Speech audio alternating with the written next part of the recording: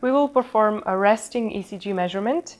In our case, we'll be using the stick-on self-adhesive electrodes, but you can also use vacuum electrodes or other electrodes of your liking.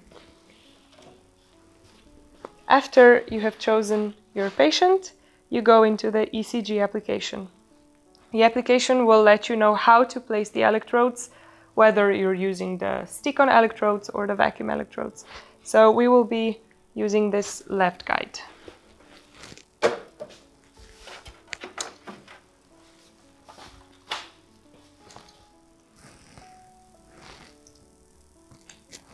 First, we'll be placing the 4 electrodes.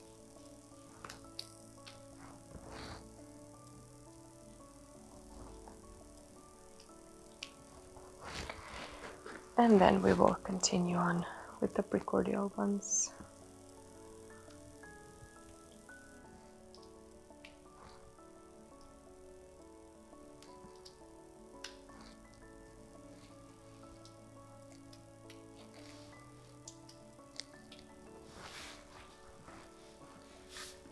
After you have placed the electrodes, you will take your mTABLET and you will start the measurement. Very shortly, the signals will stabilize and we will be able to see the ECG signal. You can choose different views. You can also adjust different settings before, during, or after the measurement. And you can opt for a manual capture or an auto 10-second capture.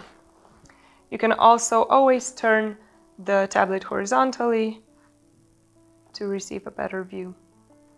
We have chosen the automatic capture here, and in about 4 seconds we will receive the ECG measurement. You have the ECG, then you have the University of Glasgow algorithm interpretation, you have different intervals, axis, and you have the patient's history, so you can monitor the trends.